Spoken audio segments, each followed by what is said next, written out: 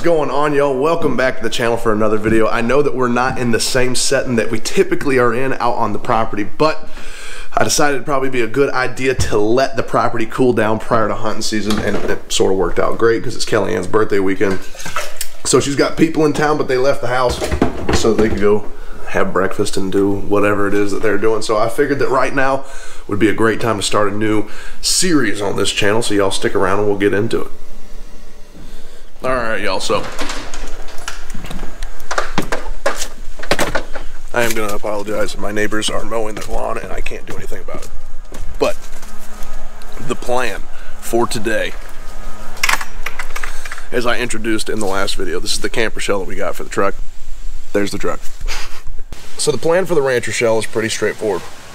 I'm going to build a bed set up on one side of the bed of the truck that also has a pull-out drawer inside of it with all the cooking stuff that I need inside of it, so I can stay long-term out on the property or wherever I'm trying to hunt and fish.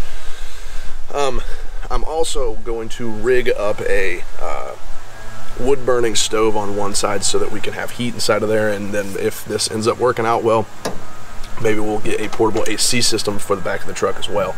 Now, this isn't as straightforward as it would seem. Again, this camper shell was free, so it comes with some problems. All of the gaskets on it are pretty much dry rotted out.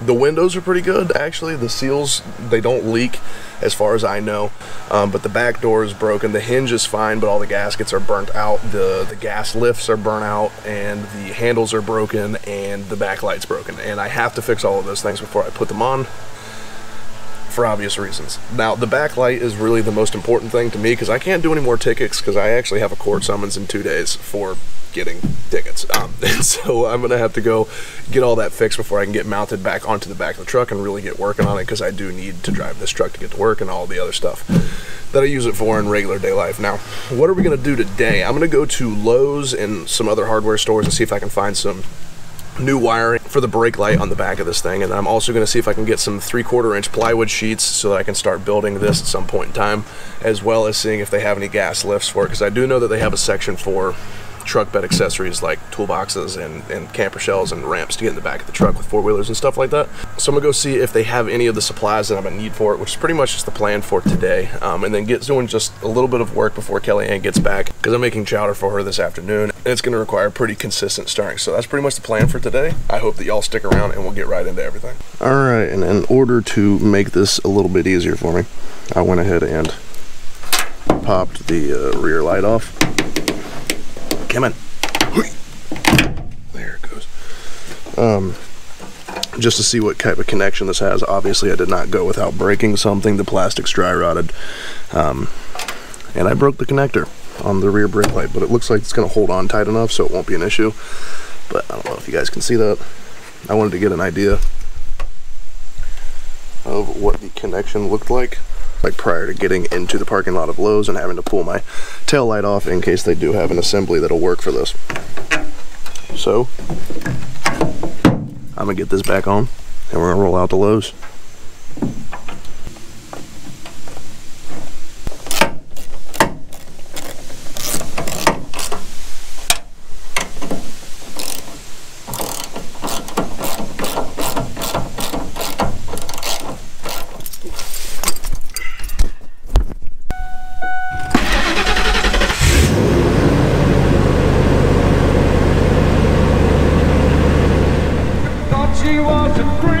Y'all, on the way to Lowe's, I realized that Ace Hardware was open. I'd much rather give them my money than Lowe's.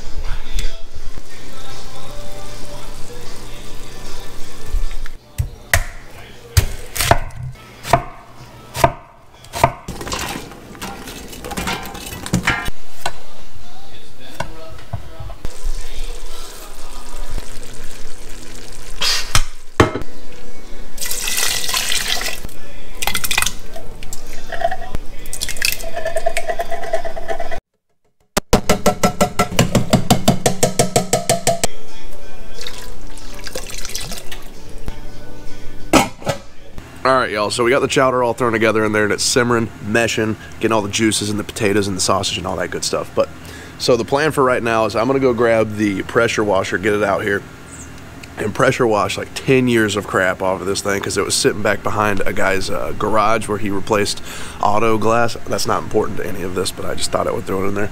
I went to Ace Hardware on the way to Lowe's. Never actually went to Lowe's because I didn't know that Ace Hardware was open on Sundays, and got this camper seal. I'm gonna get the camper up onto the back of the truck. Kellyanne might be small, but she is mighty. She can actually lift up the other half of this. So I'm gonna get it set up here, brace it, and run the camper seal up on the bottom side of each side of this, and then clamp it down. And from there, it should just stay there forever. I'm gonna go ahead and get all that stuff and get this thing pressure washed and cleaned off, and then hopefully we can start working on the back of it.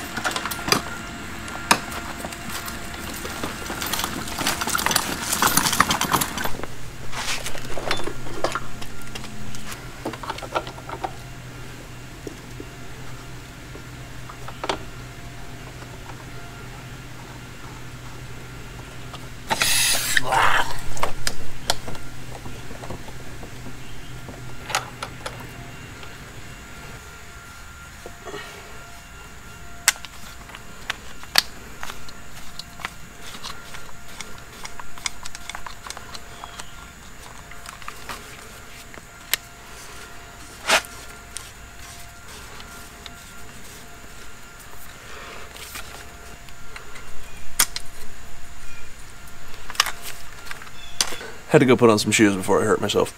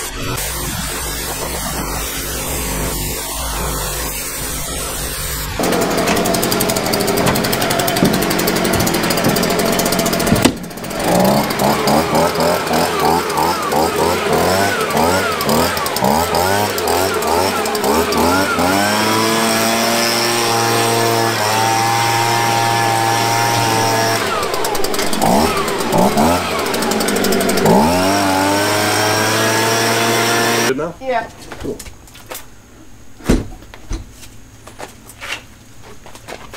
Okay. You good there? Yeah.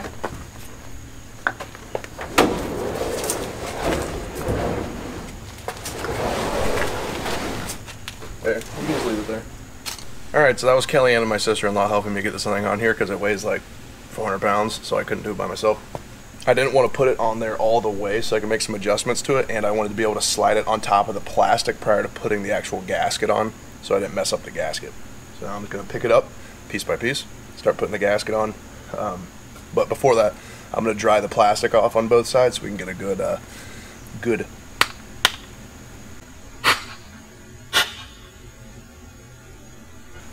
marriage between the two surfaces with the gasket on there.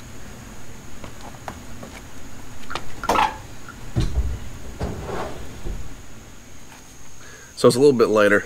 I went back inside to go eat some chowder and watch a little bit of football. The Eagles are playing right now, and Kellyanne and her sister are huge Eagles fans, and they're not playing too great. And quite frankly, I could not sit inside that house any longer, so we're going to get back to work out here.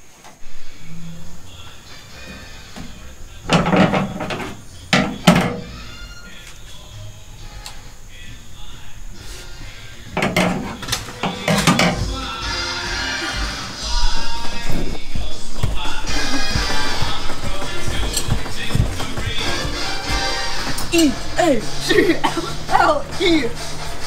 Eagle.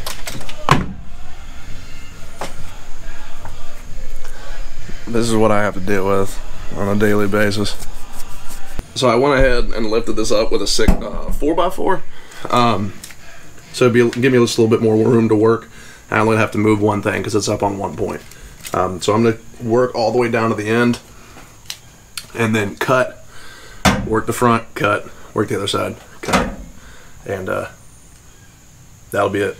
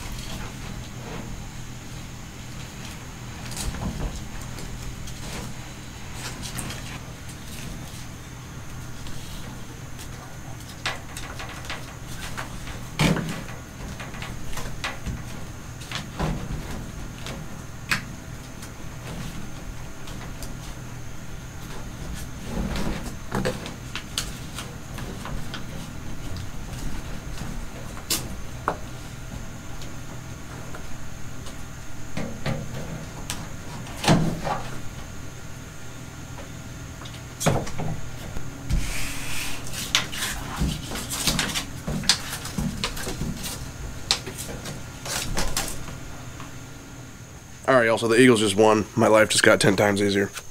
But got that gasket run all the way around. When I got to the front, I doubled it up just because there's a bigger gap. And I actually went and tripled it up on the corners. If you do that, it can create gaps to where wind is going to be coming in and cold air is going to be feeding into the camper shell. But what I'm going to do next is put these clamps on. You have to have clamps that hold the shell on to the truck, obviously, or it's going to fly off when you're driving. But I'm going to take these and I'm going to cinch them all the way down so it sort of compresses all of the gaskets that are stacked so that nothing is going through them. So that's what I'm going to do now. I've got these ones that have a bolt top to them, and I'm going to take my electric Uggy Duggy, all that, get them all the way around.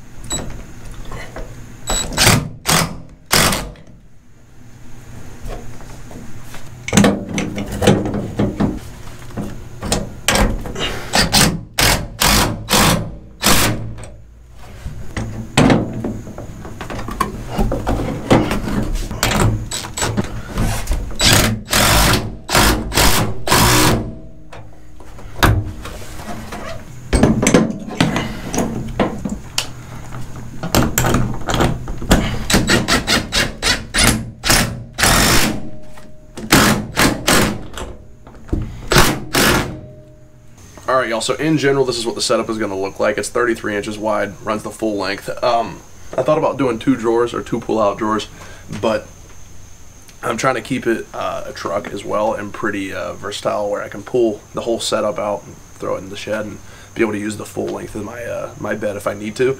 But I also want to have this side of the bed in order to, you know, be able to shoot deer, put them in the bed of the truck, and be able to transport them without covering all my crap in blood. Because it does get pretty messy, as I'm sure most of y'all know. So that's pretty much the setup. Y'all, I think that what I'm going to do, this light has got an 8-inch gap between the 2 bolts. That's pretty standard to what I've seen on all of the LED strips that are for parking lights on these, or at least for what I saw over there at Ace. So I think I'm going to save that for the next set in this series, and this is pretty much going to be it for the rest of the day. I'm going to go through and clean out the inside of this with some Windex, get some ammonia in here, just make sure that there's no mold sitting in these gaps, because I don't need to be inhaling all that crap if I don't need to. So I'm going to go through, clean out the inside of this. That's pretty much going to be it from here on the channel today. I hope that you guys enjoyed this video. I know it's a little bit different from what we typically do, and if this is your first time being on this channel, I'd go back and watch something else. There's all types of outdoor stuff on this channel, like hunting, fishing. You name it, it's probably on the channel. So, y'all, I hope you enjoyed this video, and I hope you join me in the next one.